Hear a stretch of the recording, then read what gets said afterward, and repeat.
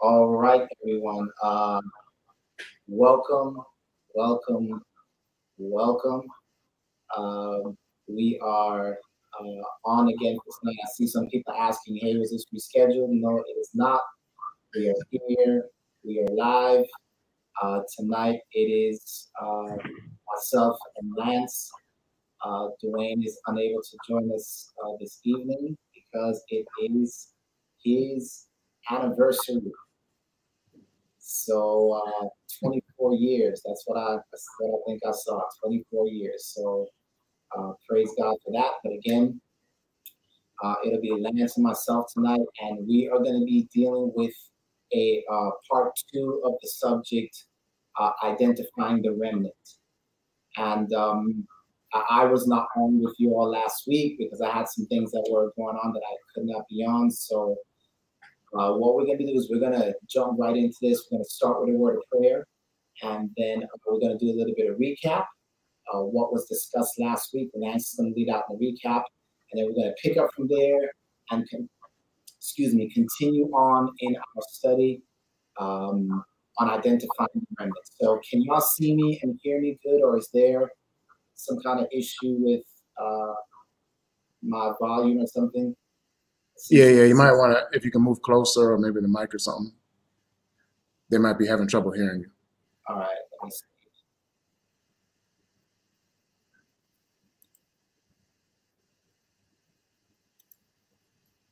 Okay, yeah, I see what it is. All right, is this better?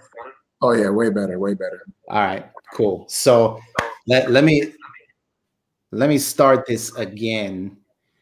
Just to recap, you didn't miss a whole lot, but Dwayne is not with us this evening. It's his anniversary. I was not with you guys last week. Tonight, it'll be myself and Lance. We're going to be picking up on the theme of the remnant, identifying the remnant. Lance is going to do a little review, and then we're going to pick up and continue on with our study on identifying the remnant. So we're going to have a word of prayer. We're going to jump right into the study this evening. And then I think we will take questions at the end. So with that, let's go ahead and pray. All right. Heavenly Father, we thank you, Lord, for giving us another opportunity to share your truth, to share the scriptures. Lord, we pray that you would continue to speak to those who have ears to hear. And ultimately, Lord, it is our desire that that all be drawn to truth, all be drawn to you, all be drawn into a closer walk, a closer fellowship, Lord. And to this end, we're asking that this study will accomplish that. We thank you for hearing and answering, because we ask it in the precious name of Jesus. Amen and amen. Amen. All right. So before we get into IDing the remnant, just brief kind of review from last week. If you remember, we kind of hovered around 1 Peter 2:9, and we don't need to put it up. Well, I guess we can put it up on the screen to make sure that, maybe people didn't join us last week. 1 Peter 2:9 is the verse that we dealt with, and we kind of built off of, because it was important to first identify what is, the church before we talk about where is the church. What is the church exactly? Some people think, the church is a building or church is a denomination. And so we spent a lot of time dealing with this. And essentially what we were told in 1 Peter 2:9, it said that we are a chosen generation, royal priesthood. Oh, it's coming up. I jumped the gun. All right, 1 Peter 2:9. But ye are a chosen generation, a royal priesthood, and holy nation, a peculiar people, that you should show forth the praises of him who hath called you out of darkness into his marvelous light. So we identify the fact that the church literally comes from the Greek word ecclesia, where we get ecclesiastical and all these things, and it means called out ones. And the question was, called out from what? Called out of darkness into his marvelous light. And we spent time with identifying with darkness. And we saw that in essence, all of this is embodied in who God is and who Jesus is and the Messiah is, because we saw that Jesus is that light. Jesus is the way, the truth, and the life. He is the one that bridges the gap and reconciles man to God, or man to himself. And this essentially is what the church is. Now, when we're talking about the remnant and the idea, well, I should say this as well, just for those that might not have been here last week. I definitely encourage you to go back and watch last week's live stream. But when we talk about we're called out of darkness into his marvelous light, where the Bible encourages us to walk in the light, even as he is in the light. This idea that we're going to touch upon again, that was even stressed in Revelation 12 and Revelation 14, the keeping of the commandments, doing God's will. God's commandments are the truth. God's commandments are light. The word of God is a lamp unto our feet and a light unto our path. So walking in the light is walking in the ways of God, keeping the commandments of God. But we want to stress and continue to remind us ourselves that God's call, when he calls us out of darkness into his marvelous light, and the expectation is that we walk in the light. We're not earning God's favor by our works. We don't get merit with God based on our performance. How we are saved is through Christ and his righteousness, and that is all. And I think we even ended with Titus 3:5, I believe, not by works of righteousness, which we have done, but according to his mercy, he saves us. Washing of regeneration and renewal of the Holy Ghost, which he has shed on us abundantly. Jesus Christ, our Savior. So it needs to be understood that the call out of darkness into the marvelous light is a call to living the life that God originally designed us to live. It's reconciling us to God and recreating essentially the image of God in man through the process of sanctification. But now we have to kind of ID the remnant, because when we talk about God's church, I think it's better to talk about God, the movement of God. Like, it's not about a denomination per se, it's about a movement, and we have to identify where is God's prophetic movement today. Can we identify God's prophetic movement today? And I believe we can. That's what we're going to be doing today. And I think it's probably good to start in the book of Revelation. And we're going to be doing some recaps from previous studies, because it's going to kind of bring us into where we need to be for this session. But we're going to look at Revelation and look at those two women, the women that are contrasted, the woman that's standing on the moon, clothed in the sun with the stars around her head and all of these things. And then we saw the woman with the, jewelry and with the scarlet and with the wine, and the one that's riding the beast. So Ivor, what is it? What are we dealing with these women? And we're going to recap. And what does that have to do with IDing the remnant or God's prophetic movement in the last days? Yeah. So the first thing that let me say this, that we're going to identify the time element of the remnant. But before we do that, I just want to go back, like I said, and we're going to look at these two, like you said, Lance, we're going to look at these two women in the book of Revelation.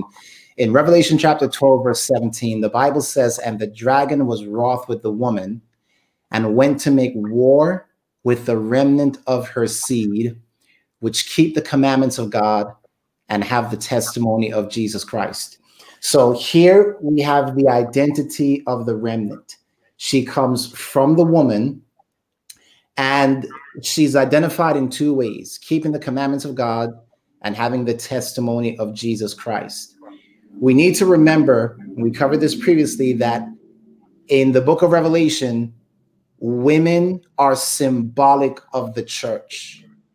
All right, a woman is symbolic of the church, and we can see that from Jeremiah 6:2. We see it when Jesus says, or Paul says, "Husbands, love your wives, even as Christ loved the church and gave himself for it." The new covenant is described as the covenant between God and his bride, meaning the church. And so when Revelation 12 speaks about this woman, it's speaking about the church of Christ, and then it speaks about this remnant that comes after a certain time period that the dragon is trying to persecute the woman.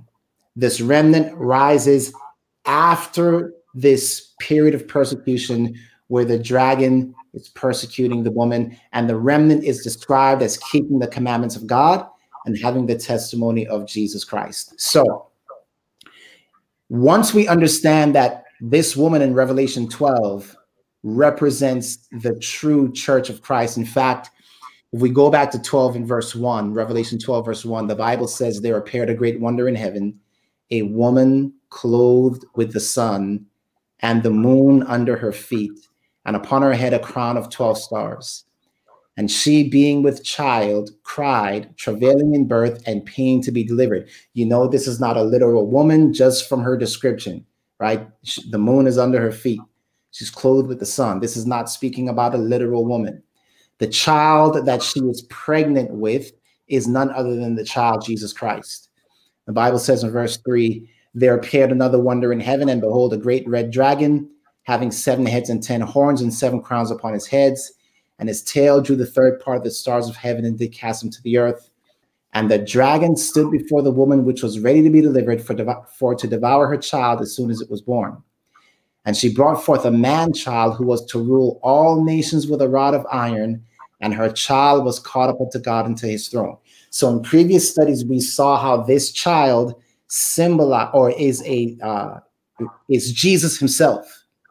And we see that in these verses, you have what's being described here is the birth of Christ, and then his death, burial, resurrection, and being caught up to the throne of God. And it is after his death, burial, and resurrection that you have verse 6 occurring. The woman fled into the wilderness, where she has a place prepared of God, that they should feed her there 1,260 days. In previous studies, we saw that this 1,260 days represented 1,260 or 60 years. Is time period symbolized by the Dark Ages, right? We're not going to go into detail about that again because a lot of this is going to be recap. But we're kind of pulling all the pieces of everything we've been studying for the last few months. We're pulling it together now to demonstrate who this remnant is. So here you have the woman, right? She is being persecuted for 1,260 years. And then when the dragon sees that he could not destroy the woman during this time period, you now have this remnant coming on the scene, and the dragon now turns his attention to the remnant, which is described as keeping the commandments of God and having the testimony of Jesus. Let's go over to Revelation chapter 17, because I want to show you here a second woman. Revelation chapter 17, verse 1. The Bible says here, and there came one of the 7 angels which had the 7 vials and talked with me, saying, come hither, and I will show unto thee the judgment of the great whore that sits upon many waters, with whom the kings of the earth have committed fornication, and the inhabitants of the earth have been made drunk with the wine of her fornication. So he carried me away in the spirit into the wilderness. And I saw a woman sit upon a scarlet-colored beast, full of names of blasphemy, having 7 heads and 10 horns. And the woman was arrayed in purple and scarlet color, and decked with gold and precious stones and pearls, having a golden cup in her hand, full of abominations and filthiness of her fornication. And upon her forehead was written, Mystery, Babylon the Great, the mother of harlots and abominations of the earth. And let's read verse 6. It says, are we scrolling up? There we go. And I saw the woman drunk with the blood of the saints and with the blood of the martyrs of Jesus. And when I saw her, I wondered with great admiration. So here you have another woman that's being described in Revelation 17. And where is she? She is in the wilderness. Why is she described as being in the wilderness? Because the Bible says that she's drunk with the blood of the saints. Okay, let's put this together. The woman in Revelation 12, where does she flee to? She flees to the wilderness. What's happening there? She is being persecuted, but God is protecting her. God is protecting his church, even though it's being persecuted. They that live godly will suffer persecution. All right. When we go to Revelation 17, you have another woman, which would symbolize another church. Where is this woman? Where is this church? She too is in the wilderness, but instead of being persecuted, what is she doing? She is persecuting, right? And why is she persecuting in the wilderness? Because that's where the true woman is. Okay, here you have a description of a counterfeit church. Now, let me go into a little bit more detail here, because this woman is described. If you notice, she is wearing purple, scarlet, and gold. Purple, scarlet, and gold. I want you to notice Exodus 28, verse 15. Because these colors, purple, scarlet, and gold, represent the colors that the priests would wear on their garments. And I want you to notice Exodus 28, verse 15. The Bible says here, Exodus 28, verse 15, it's coming up. There we go. Exodus 28, verse 15. And thou shalt make the breastplate of judgment with cunning work. After the work of the ephod shalt thou make it of gold, of blue, of purple, of scarlet. Now pause for a second. What color is not mentioned in Revelation chapter 17? Blue is not mentioned. And there's a significant reason why. So we're going to go to Numbers chapter 15. And in Numbers 15, verse 32, while we're getting there, I'm going to just go ahead and start reading. Numbers 15, verse 32. And while the children of Israel were in the wilderness, they found a man that gathered sticks upon the Sabbath day. And they that found him gathering sticks brought him unto Moses and Aaron and unto all the congregation. And they put him in a ward, because it was not declared what should be done to him. And the Lord said unto Moses, the man shall surely be put to death. And all the congregation stoned him with stones without the camp. And the congregation brought him without the camp and stoned him with stones, and he died, as the Lord commanded Moses. Verse 37. And the Lord spake unto Moses, saying, speak unto the children of Israel, and bid them that they make fringes in the borders of their garments throughout their generations, and that they put upon the fringe of the borders a riband of blue. And it shall be unto you for a fringe, that you may look upon it and remember all the commandments and do them, and that you seek not after your own heart and your own eyes, after which you used to go what? A-whoring. Pause for a second, y'all. The woman in Revelation 17 is described as a harlot. She's not wearing blue. In the Old Testament, blue was used to symbolize the commandments of God, and specifically the Sabbath commandment. So let's put this together. In Revelation 17, we have a woman that is an apostate church, and she's being identified specifically because she refuses to keep the commandments of God, and particularly the Sabbath commandment. Now I'm going to bring you over to Proverbs 31. Let's go to Proverbs 31 real quick. Proverbs 31, and I want you to notice, we're going to read from verse 1 to 10. Proverbs 31, beginning from verse 1, the Bible says, the words of King Lemuel, the prophecy that his mother taught him. So I want you to notice how this is described as a prophecy. Here's what it goes on to say. What, my son, and what the son of my womb, and what the son of my vows, give not thy strength unto women, nor thy ways to that which destroyeth kings. It is not for kings, O Lemuel, it is not for kings to drink wine, nor for princes strong drink. Remember this woman, Mystery Babylon, is leading the whole world to drink of her wine. Notice what the text goes on to say. Why shouldn't kings drink wine? Lest they drink and forget the law and pervert the judgment of any of the afflicted. Give strong drink unto him that is ready to perish, and wine unto those that be heavy of heart. Let him drink and forget his poverty, and remember his misery no more. Open thy mouth for the dumb in the cause of all such as are appointed to destruction. Notice verse 8 or verse 9. Open thy mouth, judge righteously, and plead the cause of the poor and the needy. And then verse 10. Who can find a virtuous woman, for her price is far above rubies? So I want you to notice what's going on here. In Proverbs 31, you have two women being described. One destroys kings. One leads to forgetting what God said to remember. The other woman is described as a virtuous woman. Let's bring this back to Revelation. What you have in Revelation 17 is a description of two churches. One is ultimately the source of the remnant. The other is considered apostate. So what are we saying right now? What we're saying is that any church that teaches what the woman in Revelation 17 is teaching, number one, that it's okay to forget the commandments of God. Number two, that the Sabbath commandment itself does not need to be kept.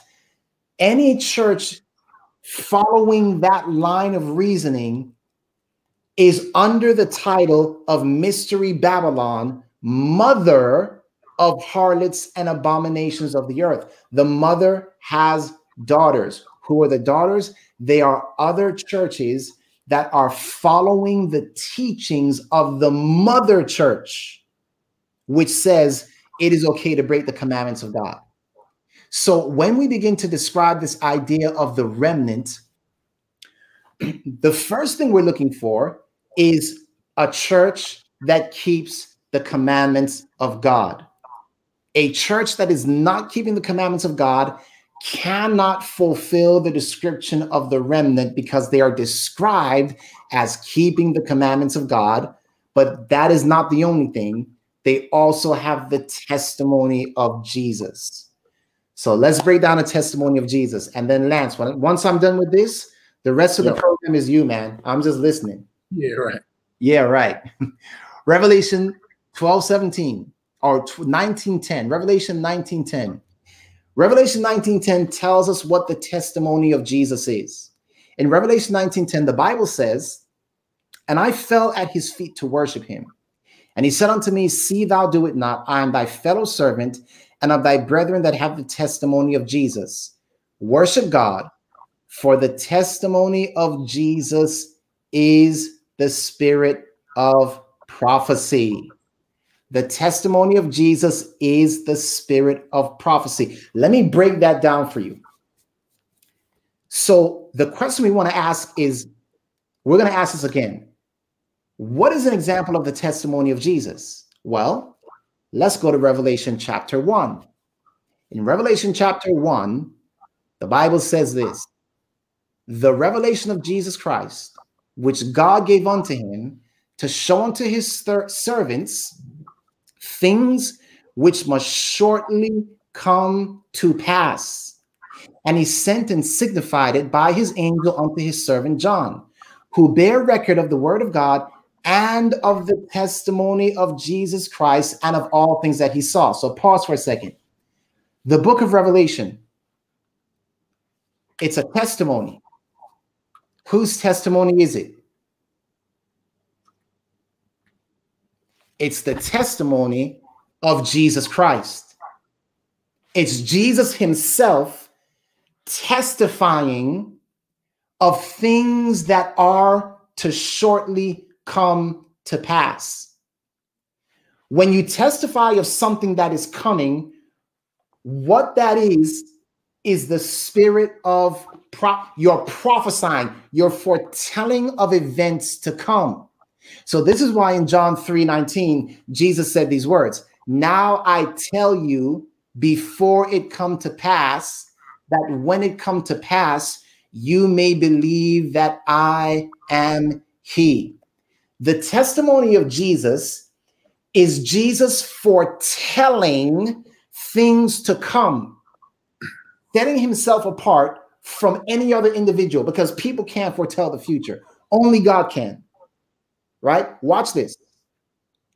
How does Jesus do this for us? In John 16:13, he says this, howbeit when he, the Spirit of truth, is come, he will guide you into all truth, for he shall not speak of himself, but whatsoever he shall hear, that shall he speak, and he will show you what?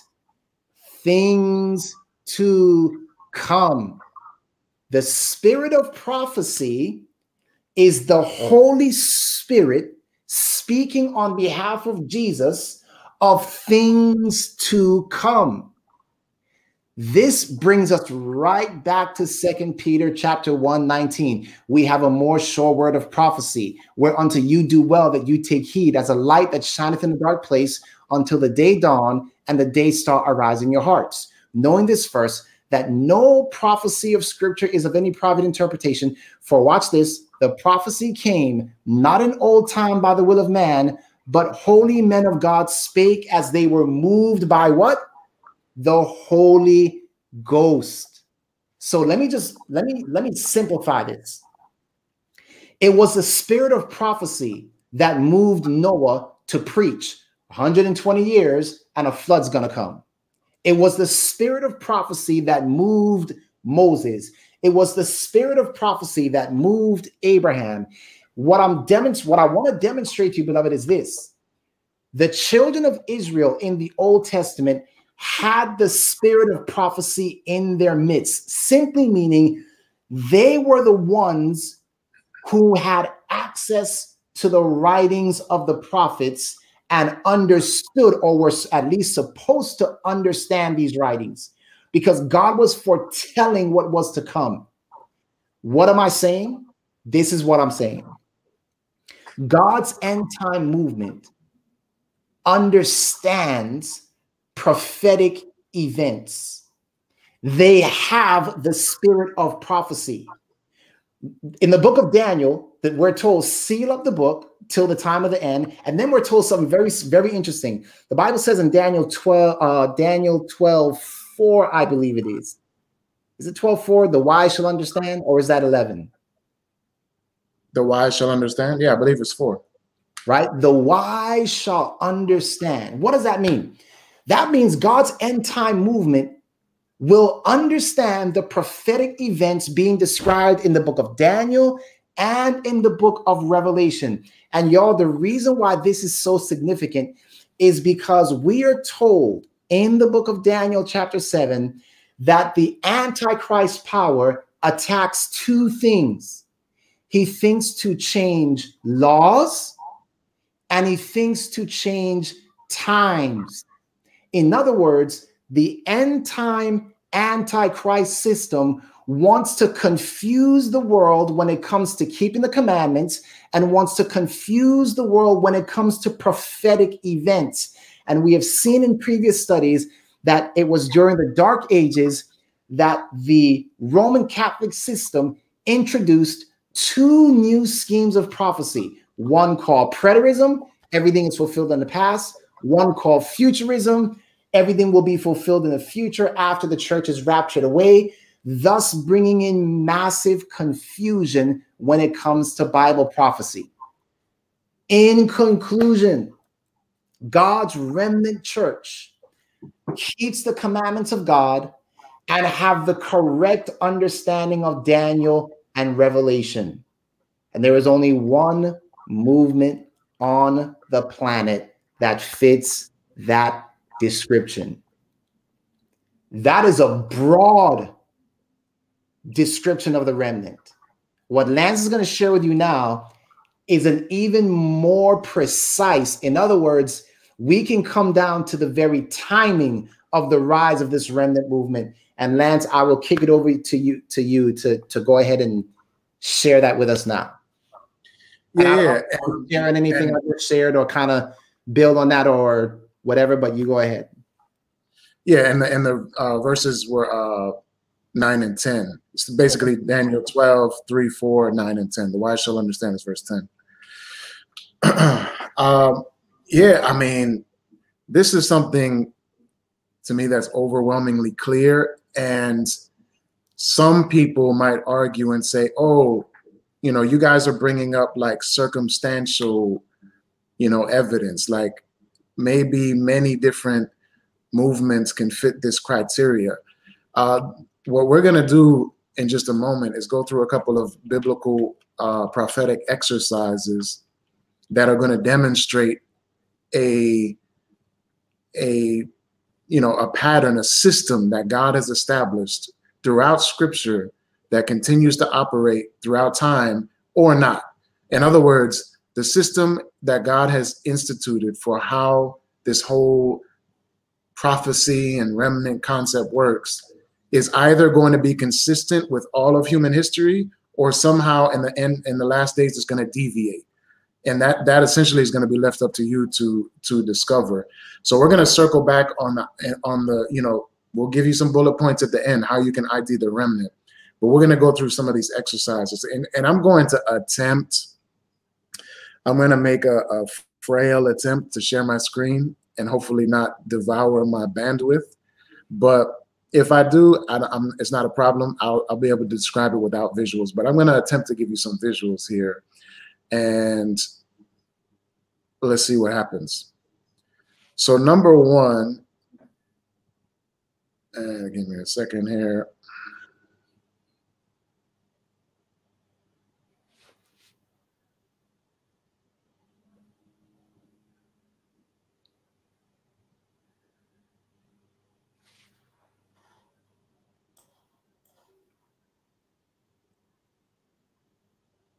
So let me know if we have some success here with the screen share. Yeah, I think you got it. We got full screen?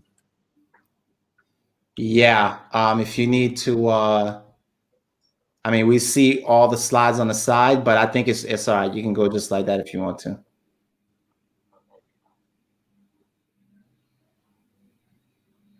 Can you see full screen yet or what?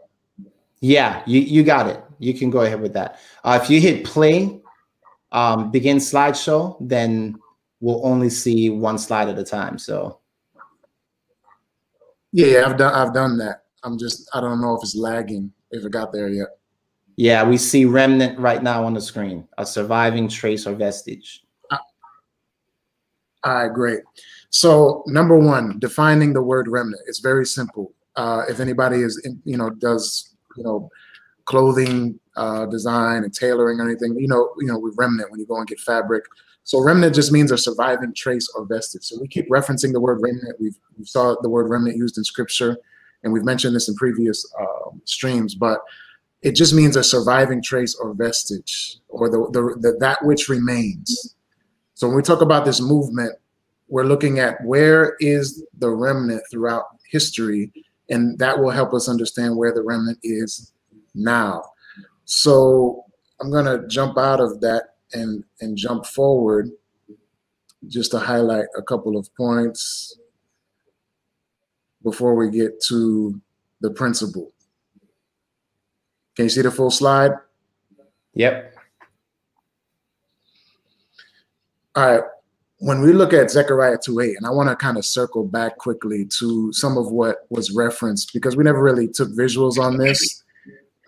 You have to understand that this persecution that took place roughly between 538 and 1798 under the supremacy of the Holy Roman Catholic Empire / Church. It wasn't just like something that we're throwing out there that was some kind of minor episode in history and we're making a big thing out of it. This was serious. And there are passages in Scripture like Zechariah 2:8, when God says that he that touches you, talking about his bride or his movement, touches the apple of his eye. And that's dealing with, the apple of your eye is like the pupil. And if you ever got, anytime something goes towards your eye, your body, without even your participation, your body would instantly try to defend itself, because there's automatic mechanisms in your body that protect your eye, because it's crucial for your existence. It's not necessary. You can survive and live a fruitful life without vision or without the healthy use of your eyes. But nevertheless, it's super crucial. And so this illustration helps to somewhat illustrate the level of care that God has for his movement and what he is willing to do to preserve and protect it. Because if you strip away this movement, then the earth is what you see in Genesis 6. The thoughts of men's hearts was only evil continually. And instead of Noah finding grace in the eyes of the Lord, no one finds grace in the eyes of the Lord. So that movement is the remaining part, the vestige of the covenant keeping line, those that are examples of what reconciliation to God looks like, and those that are striving, those that are called out of darkness into his marvelous light. And God always, throughout all of human history, has to have a representation on the earth, or else it's impossible for anybody to make an intelligent decision. There's no contrast. So this is what we're talking about. Like where is God's movement? Because that's the only way there can be contrast enough to allow humans to make an intelligent decision for or against God, to accept or reject him. He has to have a representative movement. But when we talk about this persecution, you know, we're talking about things that were absolutely barbaric and just, I can't even have words to describe it.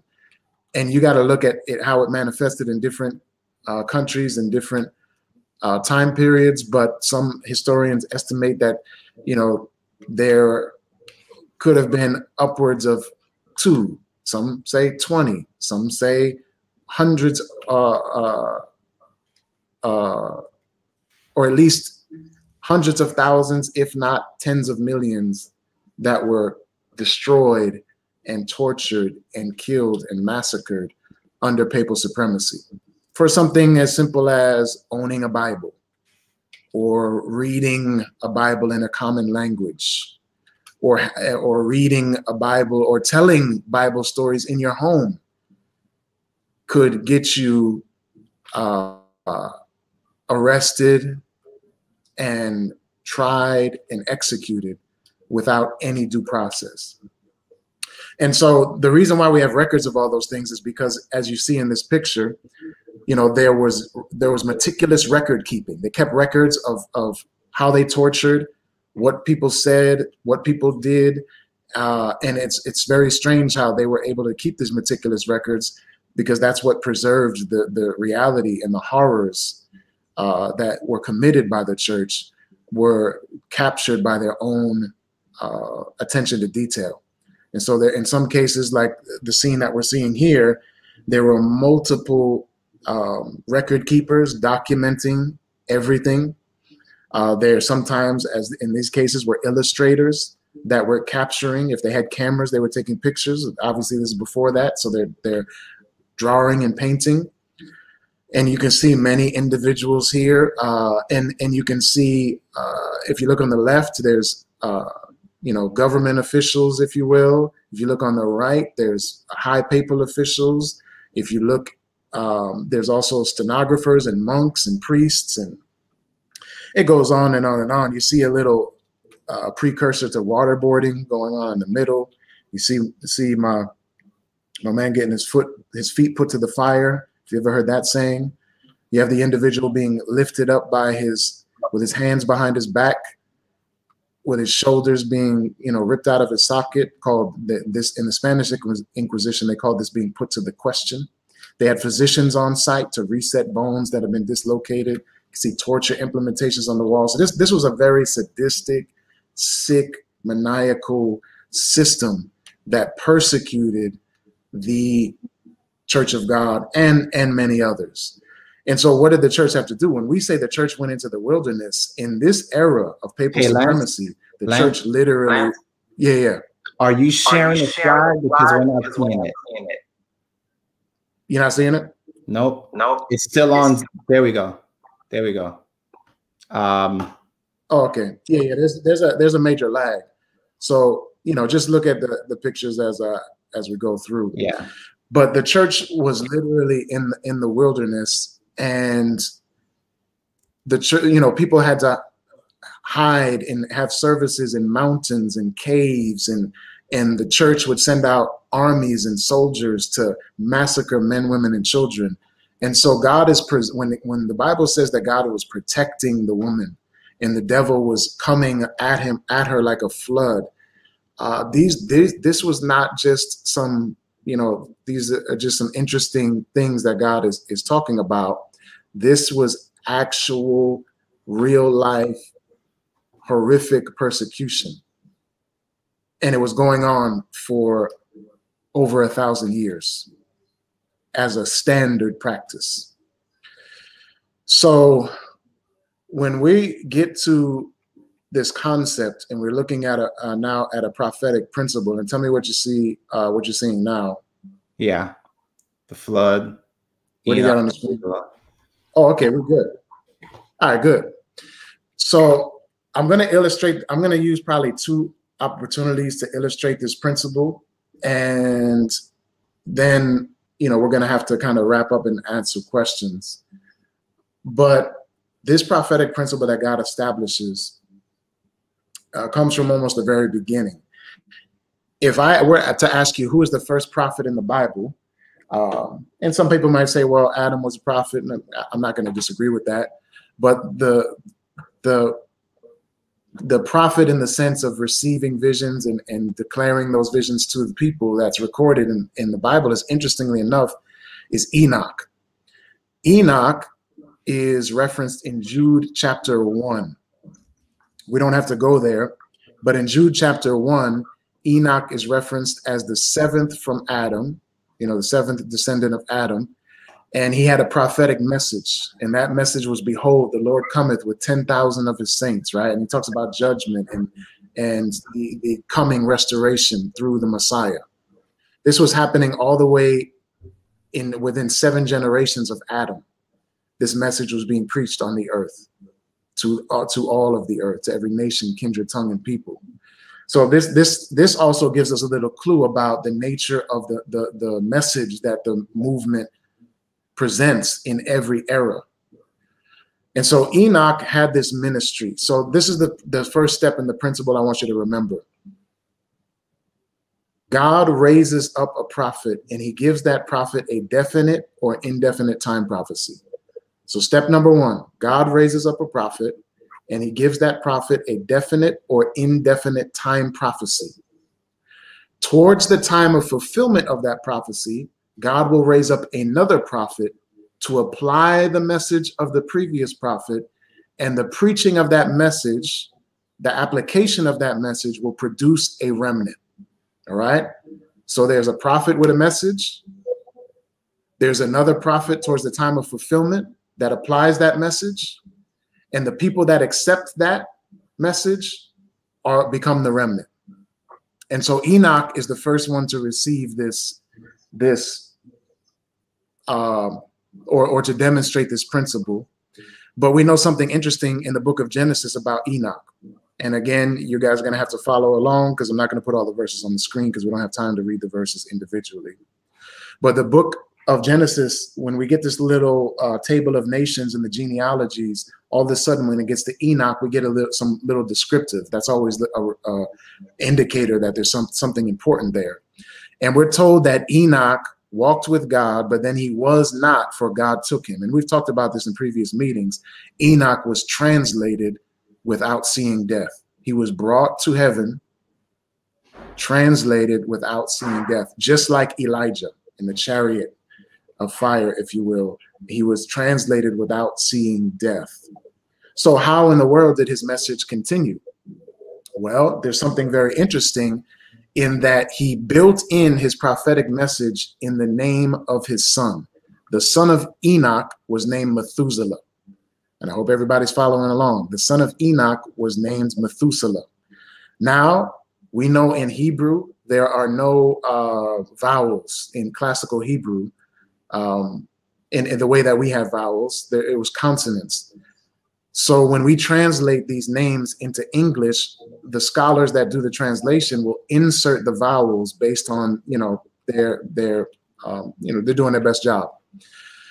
Now, if you look, anybody has a study Bible and it tells you what Methuselah's name means. In some Bibles, you'll see that his name means man of javelin, which some scholars say, well, that just means it was some reference to some local deity, some kind of pagan name, or he was, named after like a hunter or something like that, like an English name Hunter. It just meant that he was a good, he wanted to be a good hunter.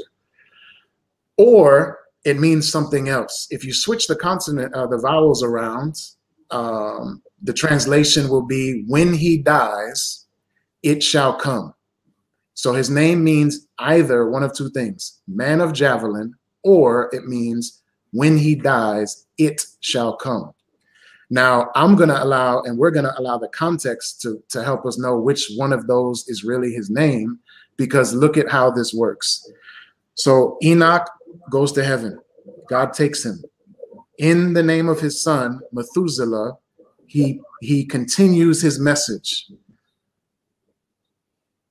And we could do some math, and I guess it might be good to do some of this math, because I always love, some good old Bible math.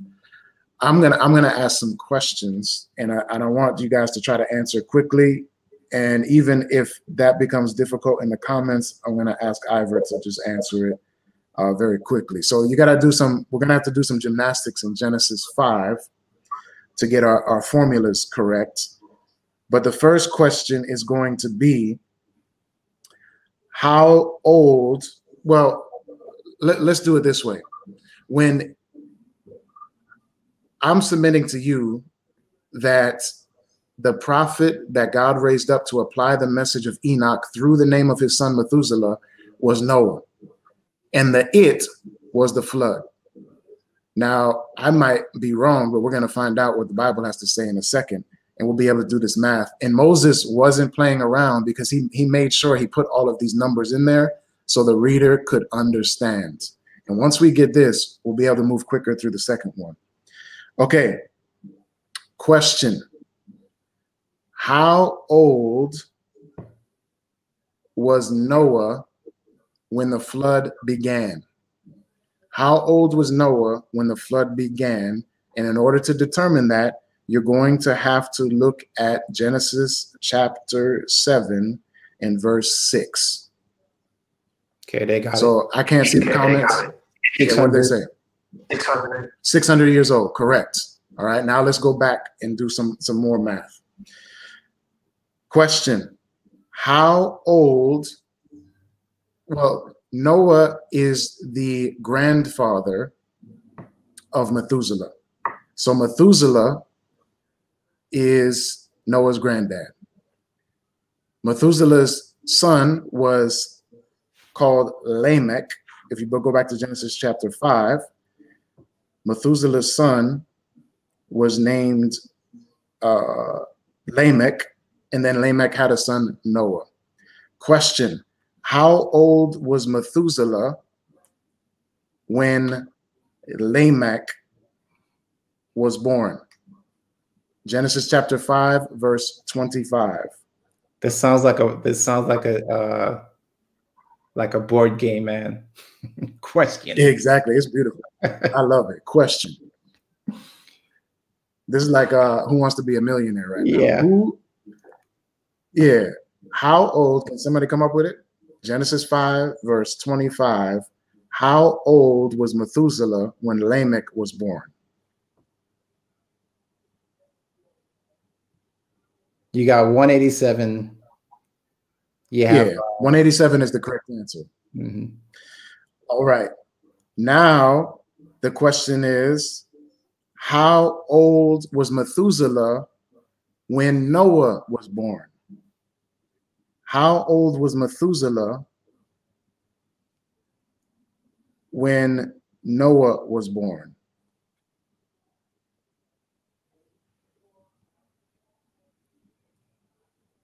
Or this will be helpful if you do it this way, in case you guys are perplexed. How old was Lamech when Noah was born? Verse 28, Genesis 5. You got 187. You got, I don't think they're answering that question. 182. Yeah. How old was Lamech when Noah was born? Genesis 5, verse 28.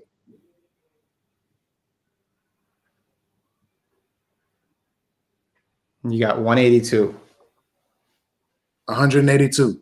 Okay, now here's the mathematics. How old was Methuselah when Noah was born?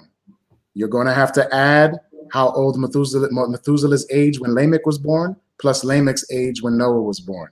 So that's going to be 187 plus 182. Oh, sorry. You got it. Yeah, 187 plus 182. And the answer is 369. 369. Question. How old, verse 27, how old was Methuselah when he died?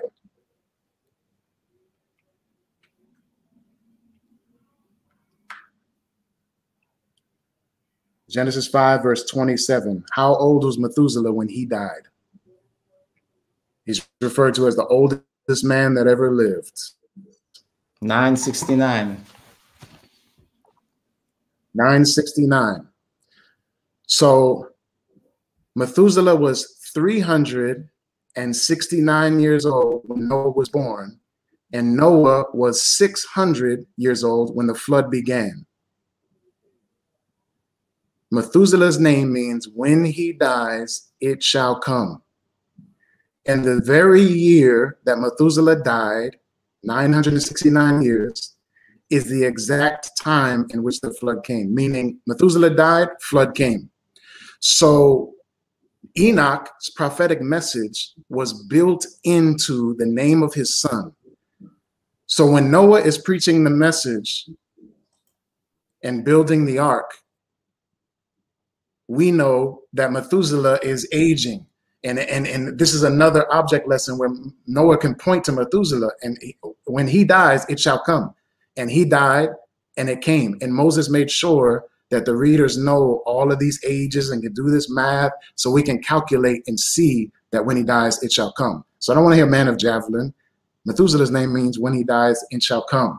Now, God raised up a prophet, Enoch, with a very particular message, an indefinite time prophecy that was built into the name of his son. When he dies, it shall come. Towards the time of fulfillment, God raised up another prophet, Noah. Noah preached that message, and it produced a remnant. In this case, who was the remnant?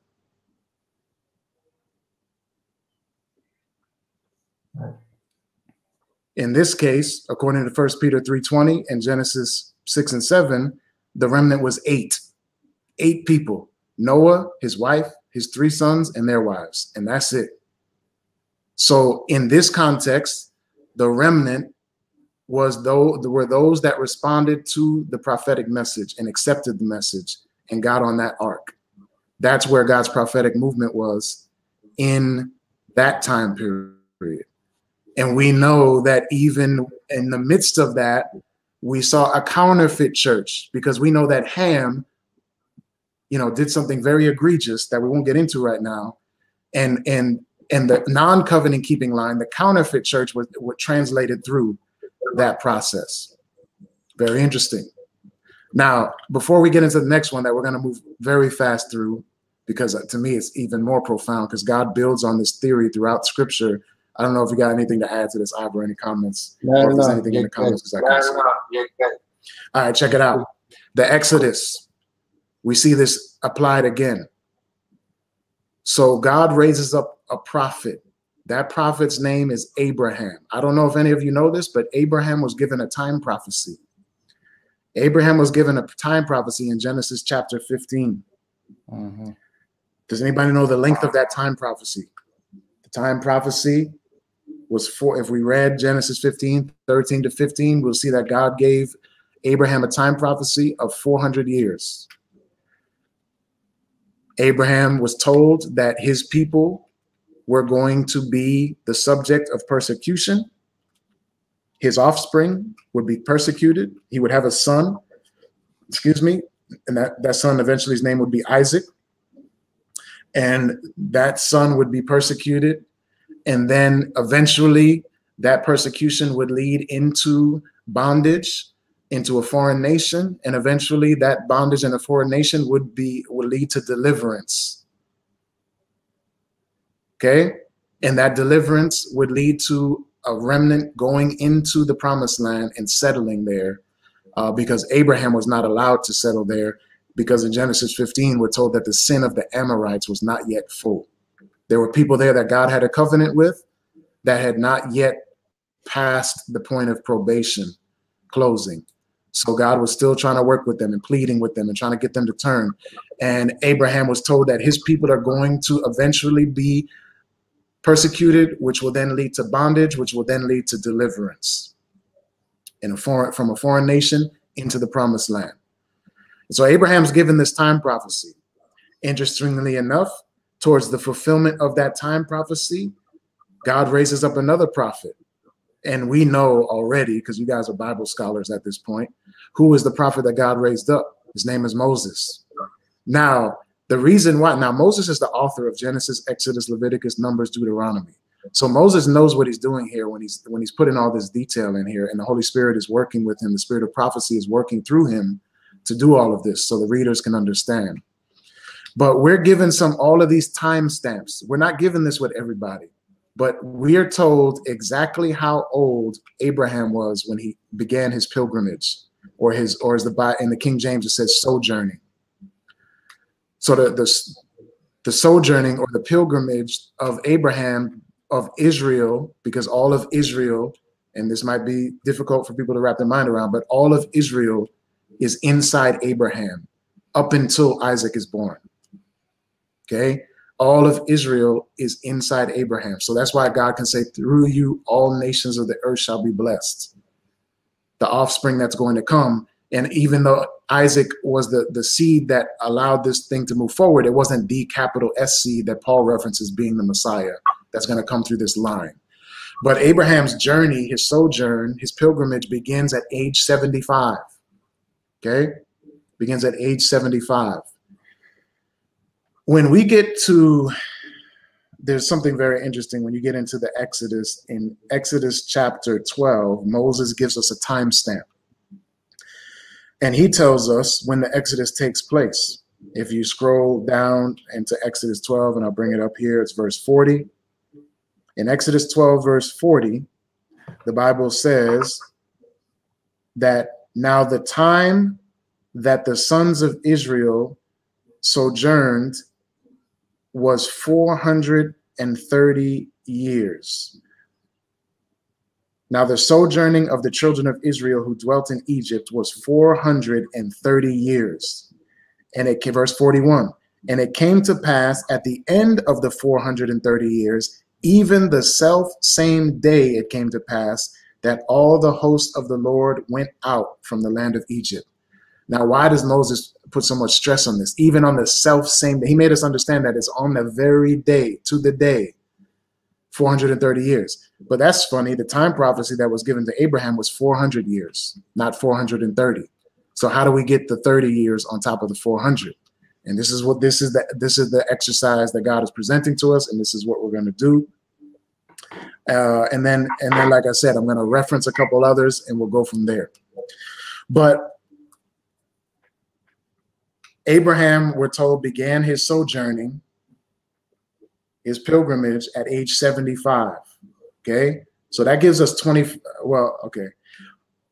When we look at the birth of Isaac, right, and we jump over back to Genesis chapter 21, we're told in Genesis chapter 21, in verse 5, that Abraham was 100 years old when his son Isaac was born to him. So if you take 100 and subtract 75, which is when he began the sojourning, how old was Abraham, or how many years had passed? 25 years. So 25 years passed between the sojourning beginning and the birth of Isaac. Now the question is, when did the persecution begin?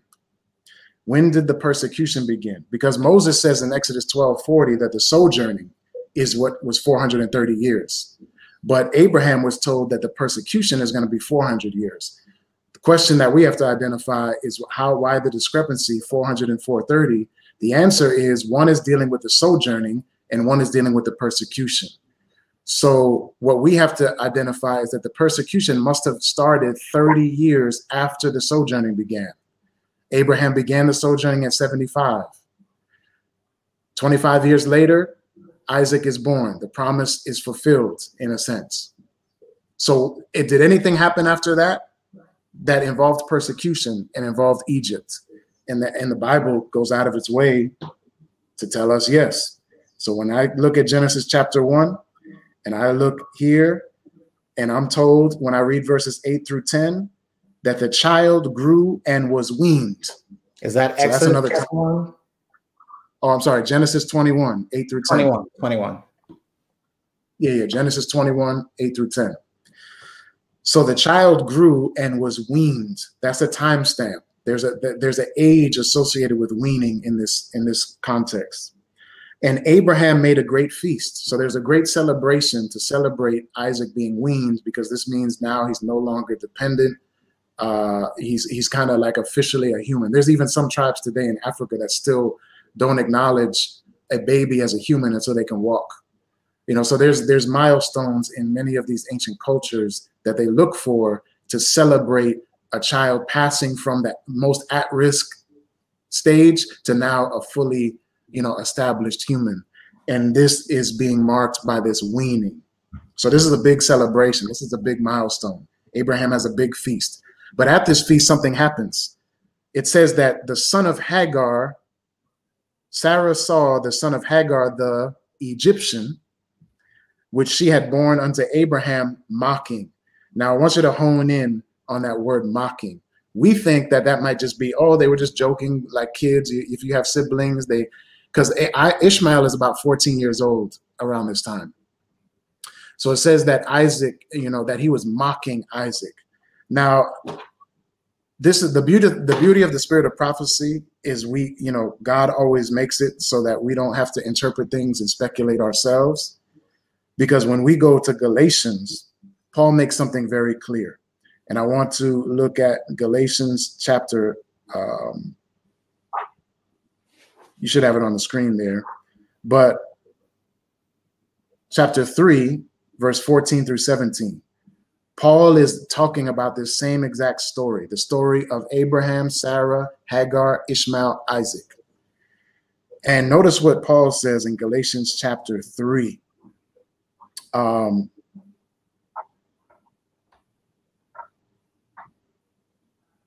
Well, let's look at chapter 4, verse 29, because I want to first focus on that word mocked. Notice how Paul describes it here in Galatians 4 and verse 29. Well, verse 28, it says, now we, brethren, as Isaac was, are the children of promise. Okay, so Isaac was the child of promise. But as then he that was born after the flesh, the one that was born after the flesh was Ishmael. The counterfeit fulfillment of the prophet, the promise and the movement through what they did with Hagar and then the birth of Ishmael. It says, but as then he that was born after the flesh, Paul says, persecuted him that was born after the spirit. Even so it is now. So Paul is saying that don't get it twisted. That Hebrew word that we translate in the King James as mocked doesn't just mean joked around, laughed. It means that he was persecuting Isaac. Hagar and Ishmael were persecuting Isaac. And this was such a problem. It was so serious and so extreme that Sarah demanded that Abraham get them out of the camp, kick them out and exile them and ostracize them, because it was so crazy what was happening. Abraham refused to do it. God had to come to him in a dream or a vision and tell him to listen to his wife and send them away. This is how crazy it got. And you could just imagine, Ishmael was raised for over 10 years as the son of promise, as the heir, as the one that's going to inherit all of Abraham's wealth and carry on the lineage and be the patriarch. And then all of a sudden Isaac is born, and God says, Jesus comments on this in John chapter 8, says the servant abideth not in the house forever, but the son abideth forever. So this is a major thing, a major development. And so this wasn't just mocking and joking like siblings do. This was persecution.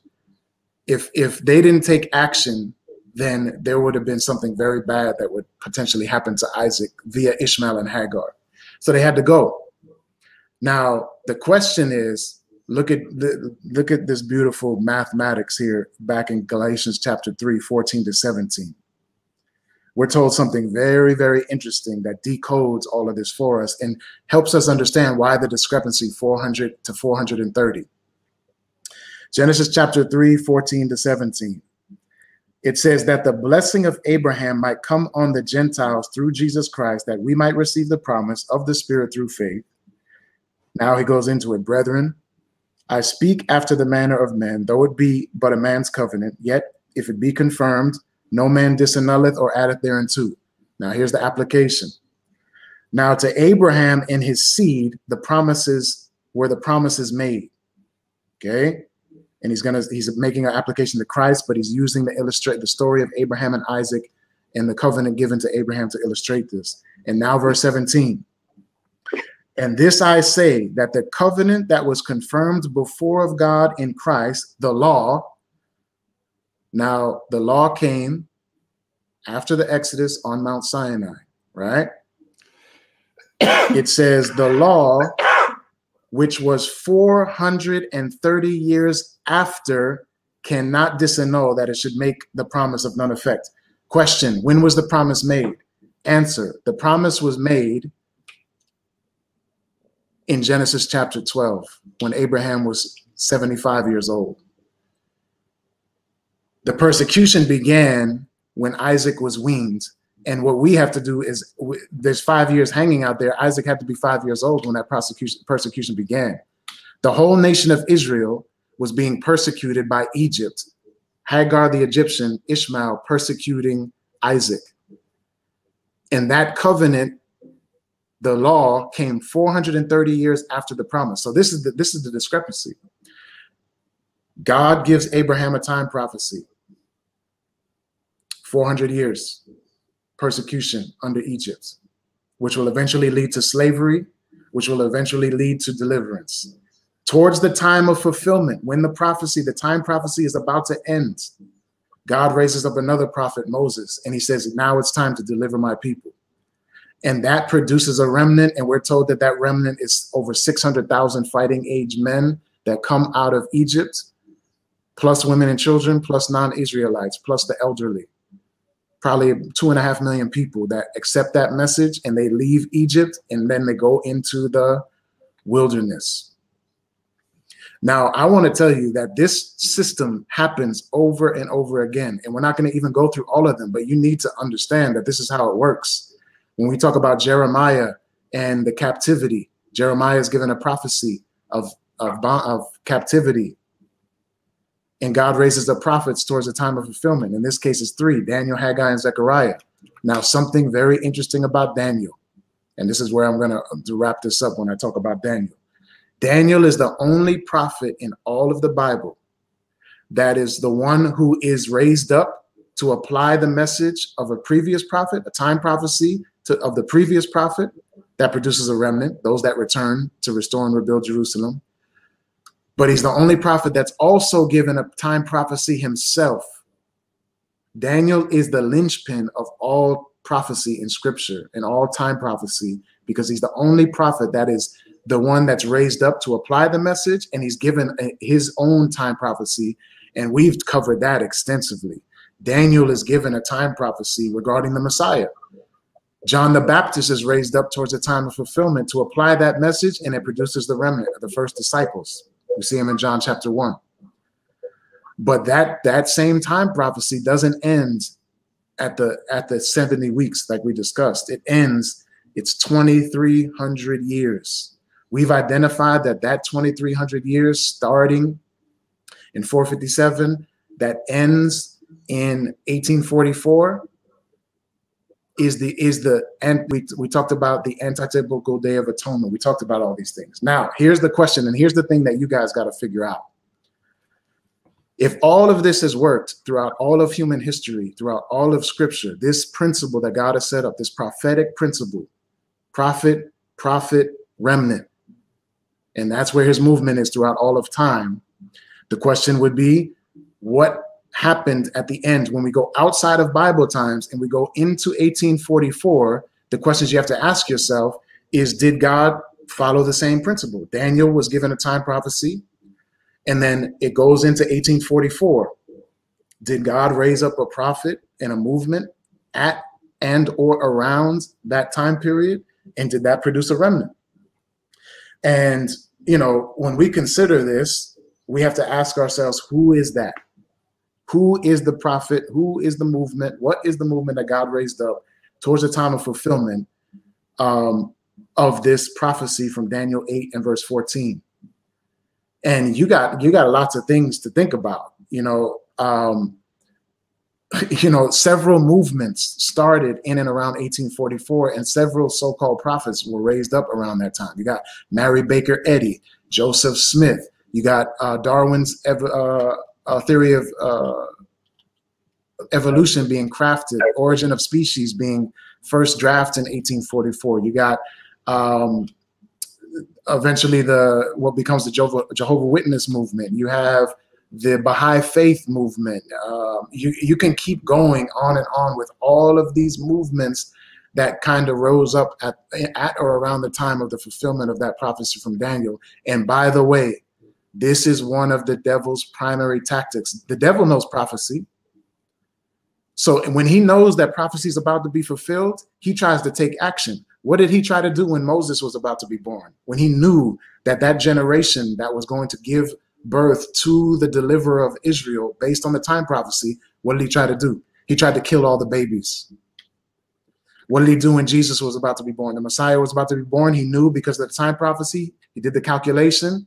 So around that time when that generation was going to be born in that place, what did he do? He tried to kill all the babies in that place.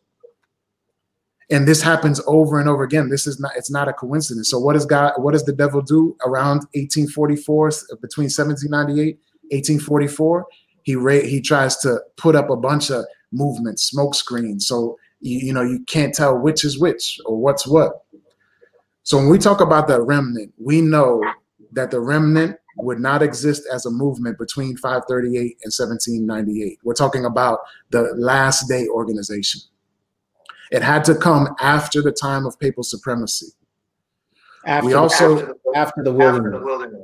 That's right, after the wilderness. It had to arise and do its work after 1798, after that wilderness experience, after papal supremacy and the church fleeing to the wilderness. That last day movement had to emerge and arise after that time period, right? We know, as we've already covered many times, that the idea of the remnant keep the commandments of God. That includes the Sabbath, obviously.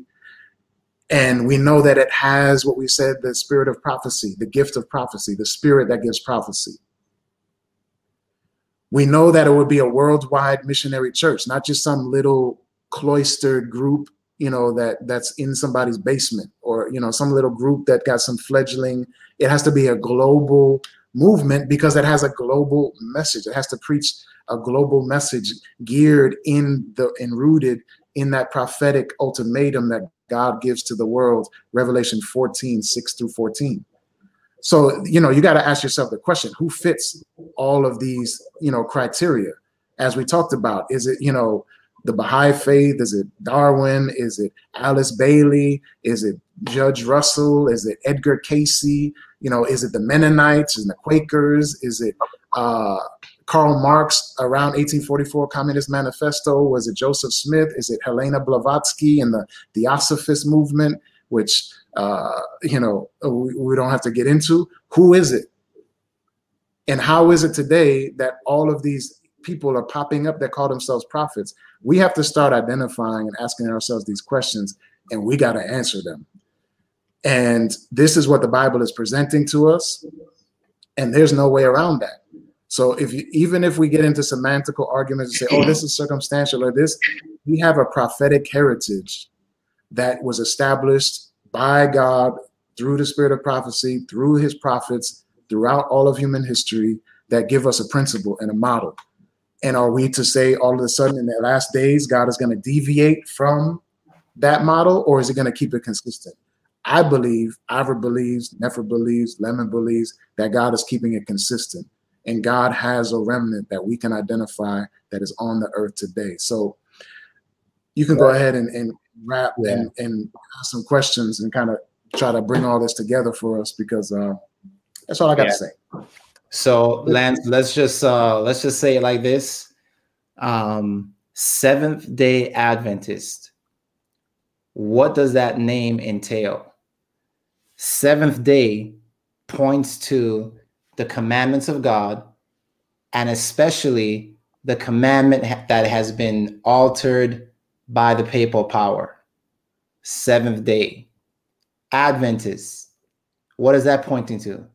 It's pointing to the culmination of all prophecy, which is the second coming of Jesus.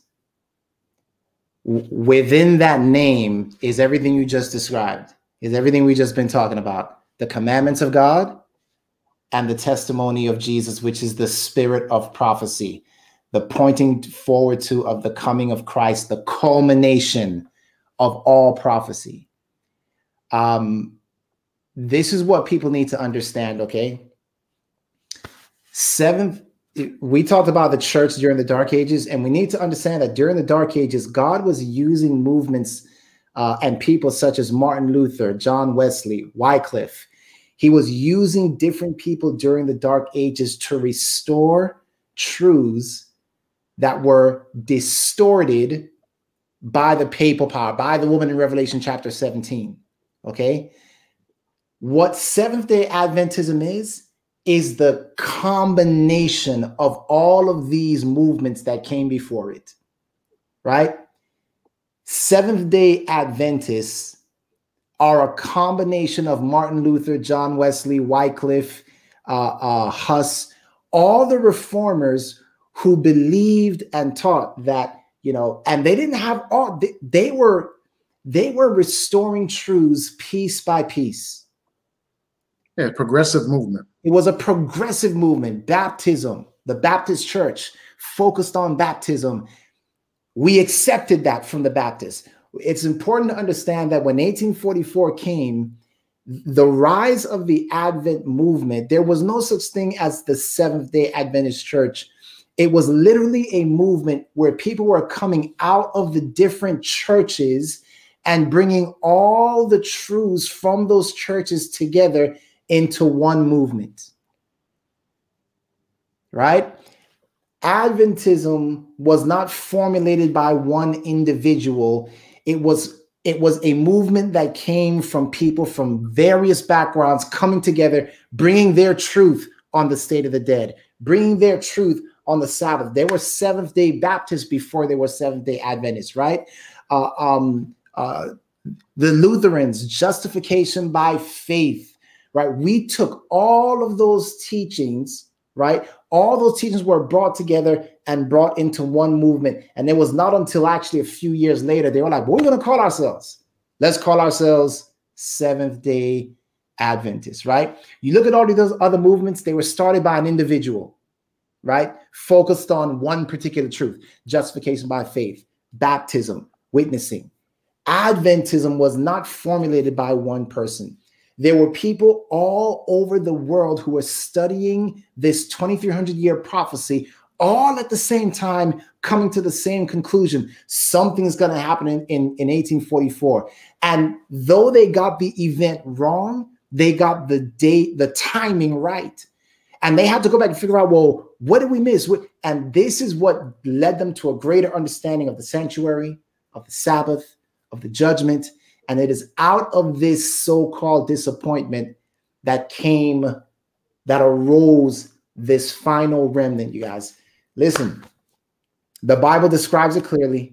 The commandments of God, the testimony of Jesus, arising sometime after 1798, but we're going to get more specific.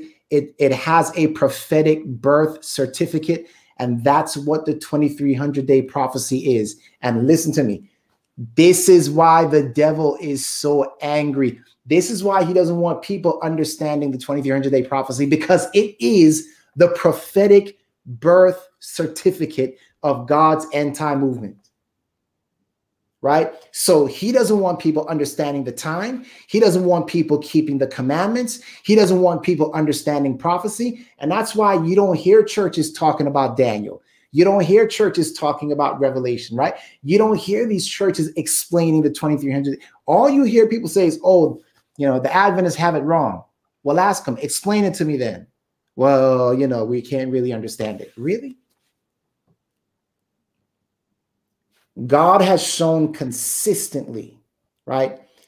In 1844, God gave the prophetic gift to a woman by the name of Ellen White, and we view her as a prophet of God. She did not she was not the founder of the Adventist Church. The Adventist Church is not based on her writings, on her prophecies. The Adventist Church is based strictly upon the Bible and the Bible only. How long we been on, Lance? 120. No. How many months have we been? Yeah. I mean, at least 6, right? Like October or something like that. I feel. And y'all have never heard us one time say, Ellen White says. Everything we have demonstrated to you, we have demonstrated from the word of God. And basically what we're saying is, look, this movement is a worldwide movement. It is based upon the word of God. You're not going to hear from us. In order to really understand the Bible, you need these secret books. No. The Bible is the Bible. It is the source of our faith, of our understanding. And listen, if the internet was around in Jesus's day, he probably would have had no followers. Because the internet would have been like, yo, listen, man, Jesus and his followers, they be eating flesh and blood, human flesh and blood. We got the evidence right here. That's what Satan does, y'all. He will throw all kinds of false claims. And that's why we started this program, right? Because of false claims about who Adventists are, what they believe. We're saying, you know what? We're going to go word by. We didn't do one program. We have done, I don't know, 20. We've done many programs, taking our time, showing from the word of God why we believe what we believe. So I think we're going ahead and wrap it up here. We've been on for quite some time, so we're going to open the floor for questions. And let's start with this. Did Adventists predict Christ's return in 1844? So, I mean, the quick answer is it's yes and no. So Seventh-day Adventists, right? So in the what's referred historically as the Second Great Awakening, that basically happened in the early to mid 1800s. The Second Great Awakening. Look it up in American history. There'll be Wikipedia articles about it. But within the Second Great Awakening, there was a Baptist, former deist Baptist, that started preaching this imminent return of Christ associated with the prophecies in Daniel chapter 8, verse 14. And that minister's name, or what eventually became a minister, he was a justice of the peace, he was a war veteran, there's other things. That man's name was William Miller.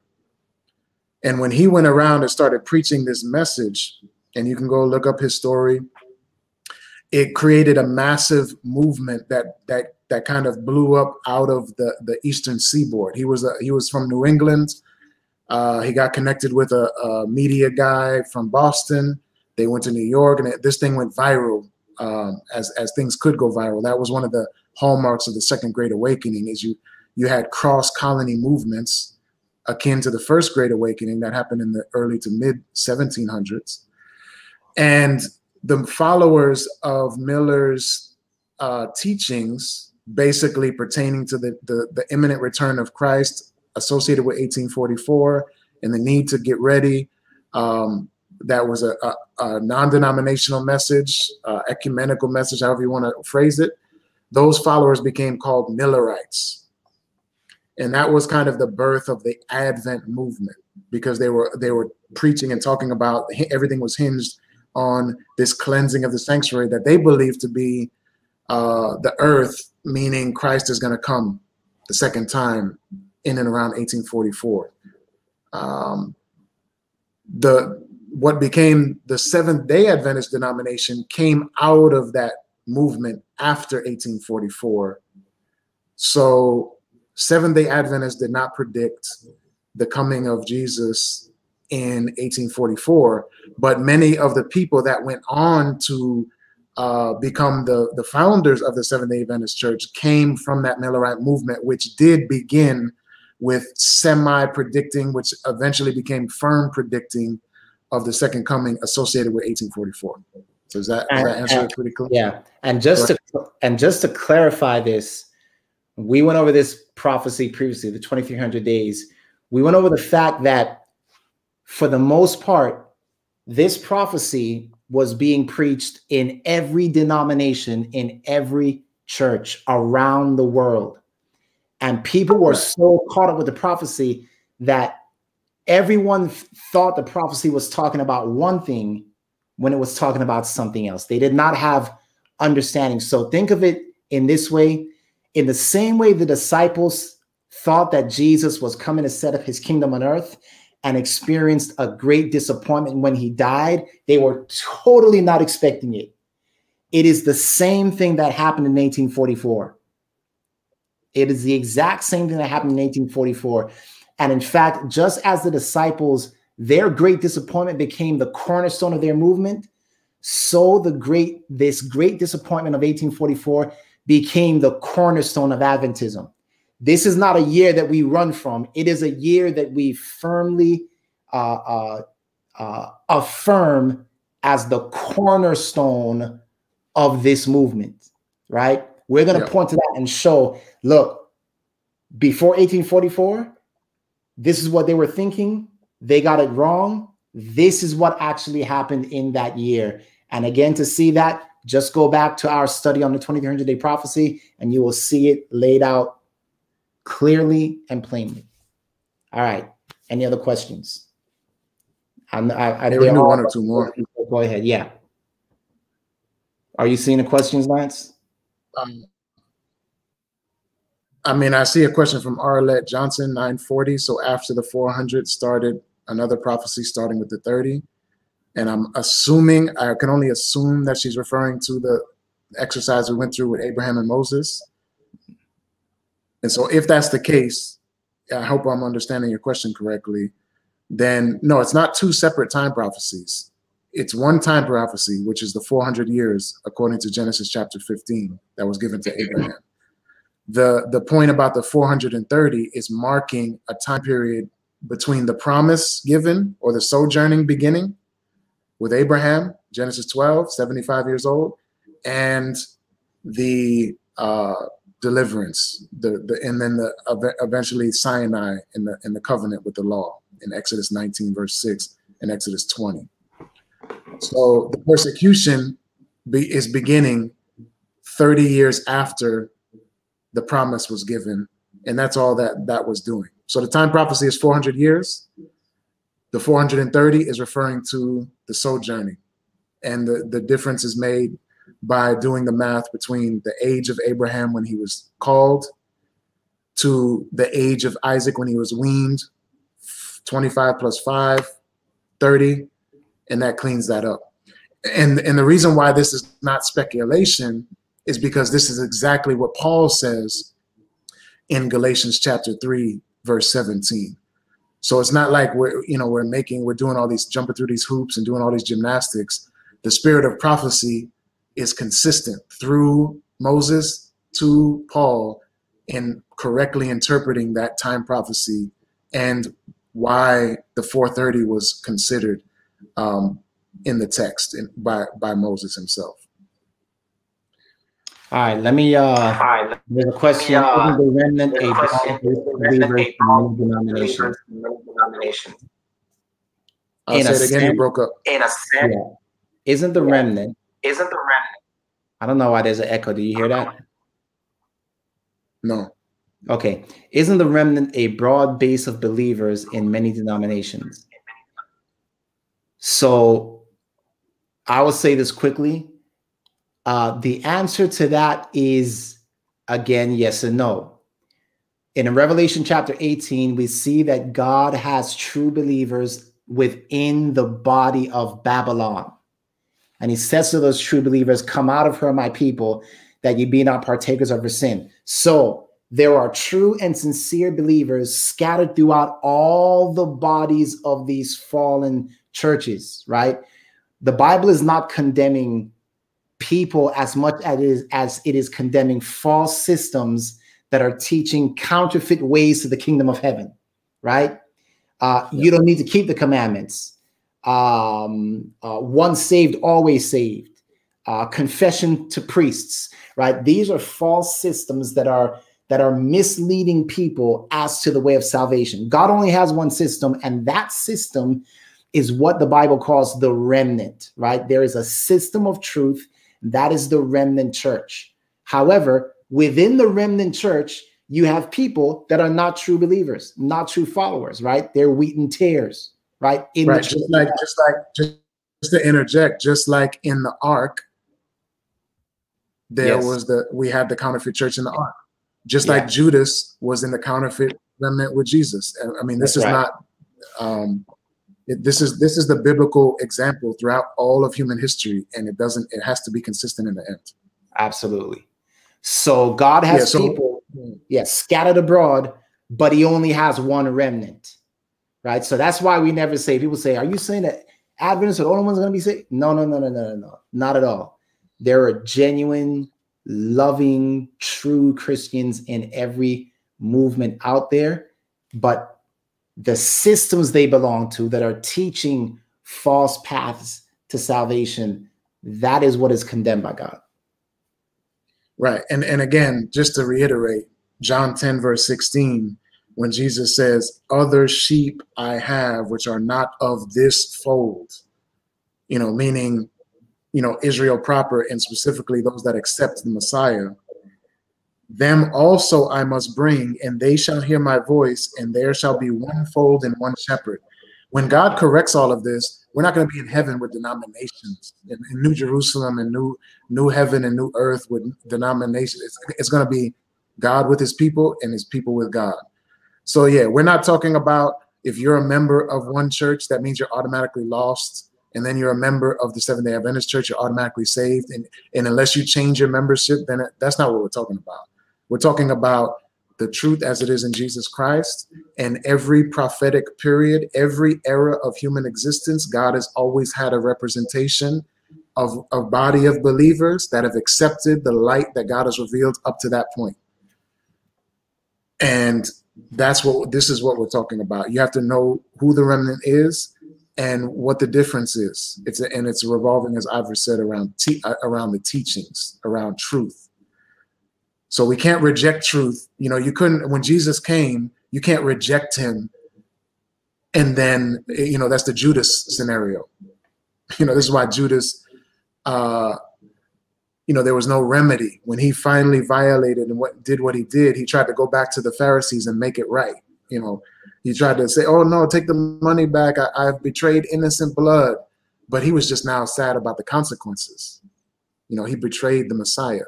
It was the most grotesque form of rejection. This is why Jesus said to him, betrayest thou me with a kiss? You betraying me with a kiss? This is, so these are the kind of things that we're talking about. We're not out here trying to say, you better get, if you want to really do this and you need to do it. This is about the truth. And if you accept the truth, then this is where you're eventually going to find yourself with other people that accept the truth. Yeah. But it doesn't mean that everybody that's a member is living the life that Christ would have them to live. Just like the Israelites of old, it's the same. It's the same. Wheat and tares. Yeah, exactly. Katrina, I see you are asking a whole lot of times. I've seen every time you've asked. We do have a group that meets on Mondays. That's a group meeting. As far as one-on-one studies, that gets a little bit more challenging. But if you inbox either me or Lance or Dwayne or Nefer, I'm sure we can kind of figure out, you know, Lance, I wonder if we should mention some of the things we're thinking regarding what we talked about a few yesterday. No, probably not. We'll wait to roll it out all, you know, so we have places to point people and direct people. Yeah. So yeah, we'll hold off a little bit. Yeah. I will just say this, just know that we're working on some things that we'll be able to continue what we're doing, but on a larger scale and addressing more issues than what we're addressing right now, because we know that people are really interested in learning more, and people got a whole bunch of questions about a whole bunch of different things. So we're working on something, and we will let you know, once we're ready to roll it out. Yeah. So keep that in prayer. I think you guys will be excited about it, and I think it'll help a lot of people. So please keep it in prayer. Yeah. All right. I think that's it, man. I think we're going to wrap it up. We've been on for almost 2 hours. So Lance, would you like to lead us out in prayer as we close? Yeah, let's go ahead and pray. Oh, by the way, listen, we need to put the link for the Monday group on, but I think I can't. Yeah, I think we lost it. And you can't do it from your end. Yeah. We just gotta pray. Just know that we have a Monday group. If y'all join next week or go to one of our previous videos, you'll see the link for that group if you'd like to join. So, all right, Lance, go ahead. All right, let's pray. Heavenly Father, again, we thank you for your word to guide us and to help us to, understand what you would have us to know and to reveal the truth as it is in Jesus Christ. We thank you for your mercy and grace and the forgiveness of sin. We ask that you continue to bless the team and all of those who are in attendance. Continue to allow us to remain faithful, give us power and wisdom to make right decisions, and help us to really look into these things deeper, to pray, to meditate upon, to research, to consider, so that we can find ourselves always aligned with you, that one day we may be where you are and with you forevermore. And we pray in Jesus' name and for his sake. Amen. Amen. Amen. For those of you asking about the rapture, we got a video on it. Just go back. I think it was maybe like 5 or 6 videos ago. We addressed the question of the rapture. Just go ahead and check that out, and you will see the truth about what the Bible actually says about the second coming and what it does not say regarding the popular teaching of the rapture. So guys, with that, God bless you all, and we will see you next Tuesday at the same time. All right, blessings. Blessings.